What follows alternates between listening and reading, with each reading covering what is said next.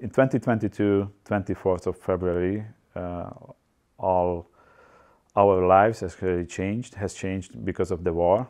And in the beginning, it was a very stressful moment in the whole Ukrainian people, and it is a kind of a stressful situation. So it was from the early beginning. I knew that I have to work and to help for the most vulnerable people. So definitely, it was a mission and it's a calling. You know that you see the opportunity also to work and do things for those people. So it was very time-consuming and a lot of efforts and a lot of energy what we put in.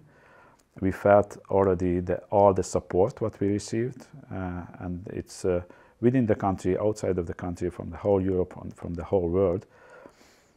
And we try to match all this support, you know, with the needs, and we saw that how many people left their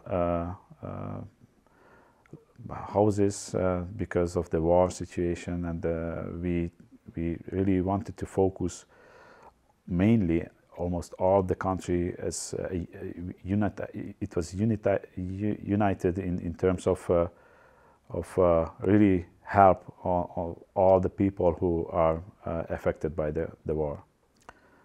I would like to thank you all for the support what the Dutch people provided, all the prayers and all the donations. All with these, we could actually reach and help thousands of people.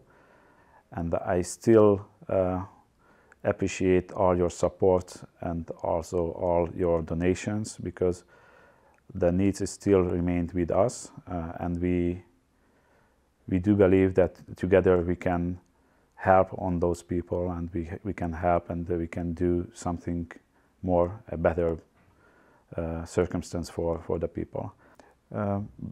In Ukraine, we were focusing mainly in three approaches.